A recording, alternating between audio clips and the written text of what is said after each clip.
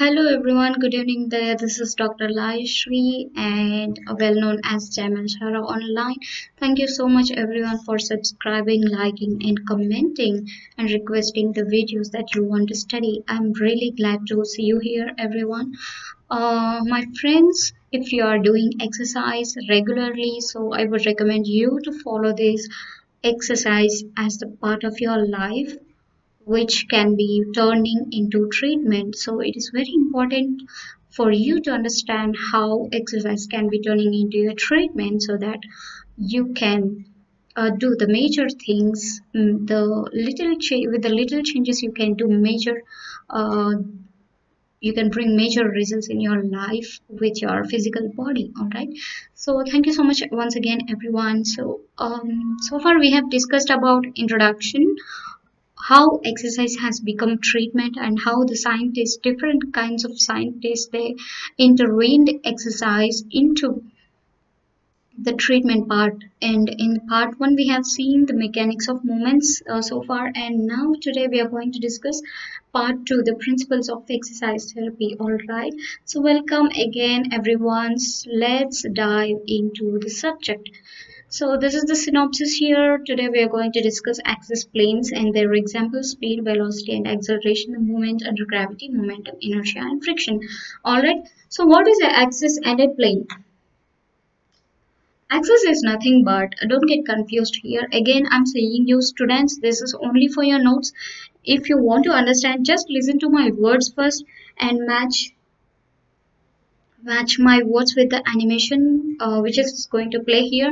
But later, once again, if you read these lines, then you can understand. So these sentences are from the textbooks of your subject, so you don't have to panic about the lines or sentences here. All right, so okay, let's see what is axis and plane.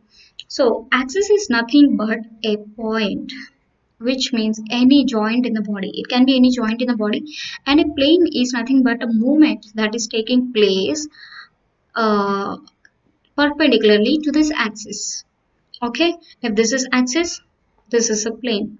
So movement can be happening this way. If this is axis, movement can be happening. This is the plane where the movement is happening. All right. So if this is axis, then movement can happen this way. All right. So there are three types of axis, and the same names, with the same names, you have three different types of planes according to which according to where it is located at. All right, so an axis is a line about which movement takes place, and a plane is a surface which lies right angle to it, which means perpendicular, and in which movement takes place. All right, so I'm going to show you different types here with the examples, so no need to worry, it's just the sentences here with the same names. Three things: transverse axis here, and sagittal plane here. Just now I have shown you. So any line which is like this, which is horizontal, is transverse, you know that. And the medical term for up and down movement is sagittal. All right, so anterior posterior axis, so this is the point here, and this is your movement. This is how the movement takes place. And if this is your axis, this is your movement. So I will show you a couple of examples here. So there are three types we have seen, right? Sagittal axis, uh, sagittal plane, and transverse axis, and also the another axis. All right, so now we are seeing this movement, right? This movement. So I will give you one tip. All right, so you just have to look for the movement first, how the movement is going to happen, so that you can find out what is the center of the point which is occurring as axis. For example, if this is your plane, the movement, and the ankle joint must be your axis, so the imaginary line happens like this here. All right, that is transverse axis and sagittal plane. Example: ankle joint axis, dorsiflexion and plantar flexion movement. So that is one. Next is sagittal axis. So what is sagittal axis here? Which means front to back. All right, so in children, not in adults, but in children, we can see the anterior fontanelle. So the improper formation of the skull, these two bones, parietal bones, which are not formed yet in children, which can make a partial movement, that is called coronal plane. All right, coronal plane movement and sagittal axis. So you got it here. And another best example for this, so this must be your hand and movement is happening this way and the axis must be this way. So sagittal axis, anterior posterior, let's imagine there is a man here, and this is the sagittal axis, anterior posterior, and the movement is like this. So again you can say supination pronation movement, which is in transverse plane and elbow joint as the axis. All right, so let's say transverse plane vertical axis, which is very easy to find out. All right, so this man has a vertical axis and the movement should be taking place as the rotation. So guys, it's very simple to understand. Three axes, three planes with the same names. All right, sagittal, transverse, vertical, which is front and back, vertical and horizontal. Vertical, horizontal and anterior posterior, front and back. That's all. So now how does it be relating to gravity? All right, so any movement, so now we have discussed three movements, right? Up and down, side to side movement. All right, so if we see here in horizontal plane, if you do any movement, that can be gravity free, because gravity cannot affect your movement. When you are doing this, gravity cannot affect directly, but you are doing upward movement against gravity, then your weak muscles will have some potential to produce a movement, and they will have some support to get the strength. This is why passive movements are to be done in flexion and extension and all the other movements passively, but when you do it repeatedly, your weak muscles are going to be strengthened. All right, so guys, any if your muscle is, when you are doing exercise, if your muscle is weak, then firstly go for elimination gravity, which is called as this plane. So any position yourself and how to do the passive movements, we will discuss that in coming videos. I don't want you to miss that. But now you see, this is one of the example. So this guy is doing as a as in horizontal plane. So what must be the axis here? All right, this must be the axis. Just like supination and pronation, this must be the axis. All right, so you can see there is no gravity affecting here.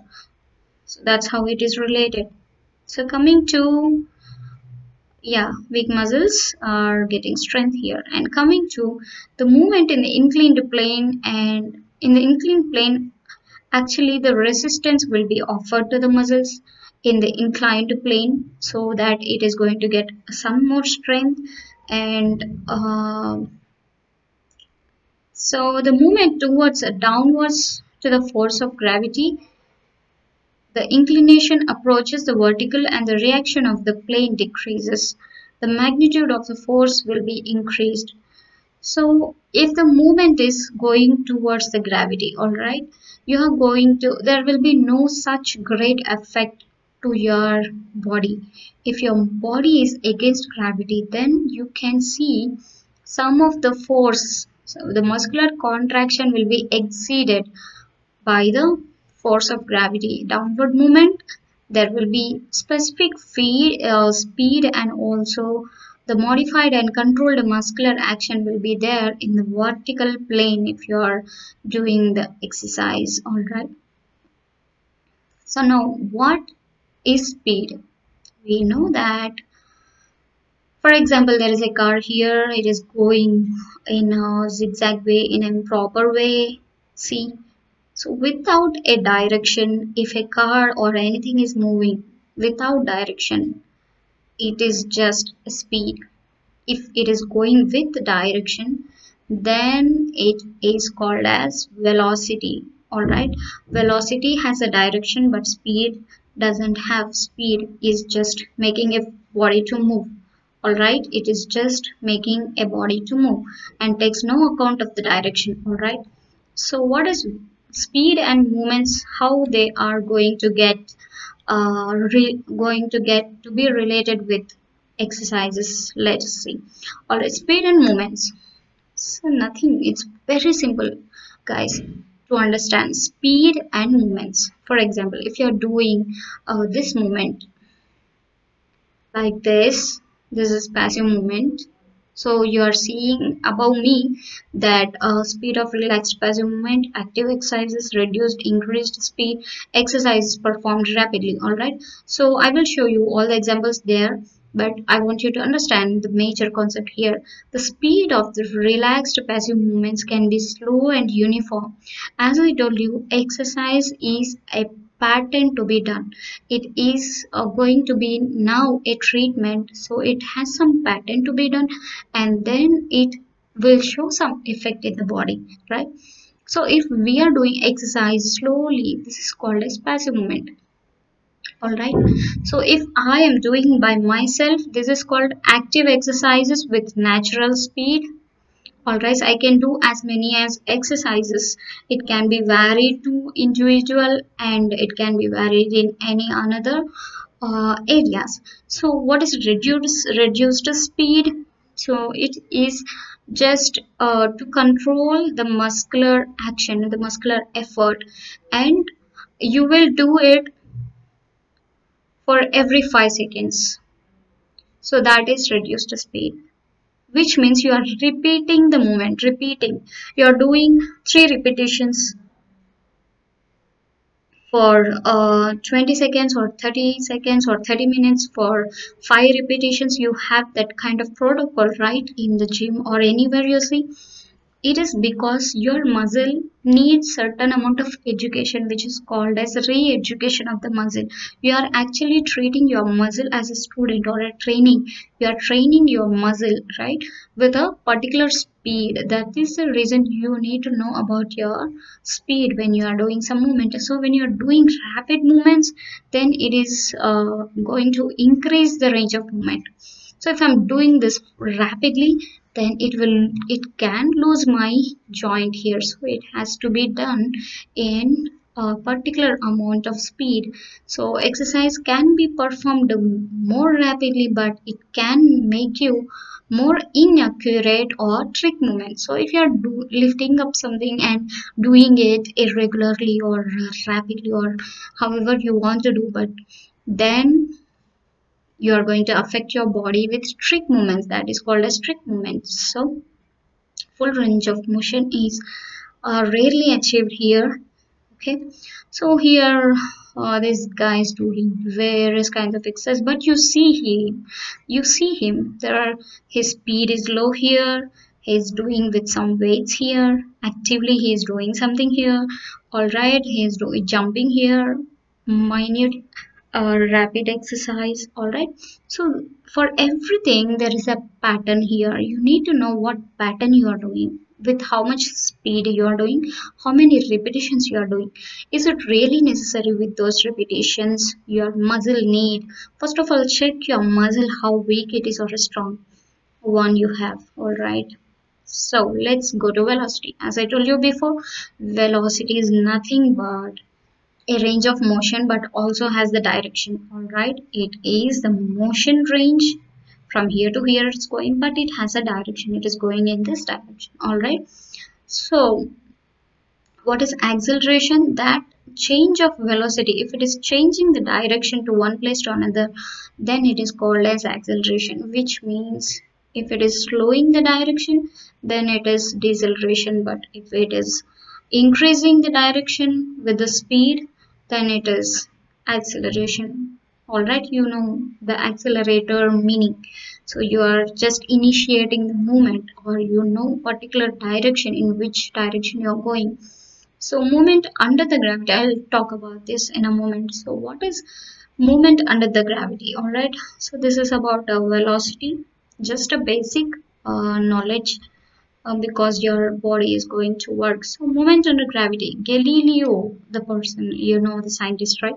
So he has understood when he went to uh, that leaning tower of Pisa, then he understood the heavier bodies from leaning tower of Pisa, if they fall, also doesn't have that much of impact with the weight that carries. So if it has some weight, if it's falling from the higher places, even though it is falling from higher places with different kinds of weights, it doesn't matter, but with the same uniform acceleration, it can move with the more major heights, not the smaller heights.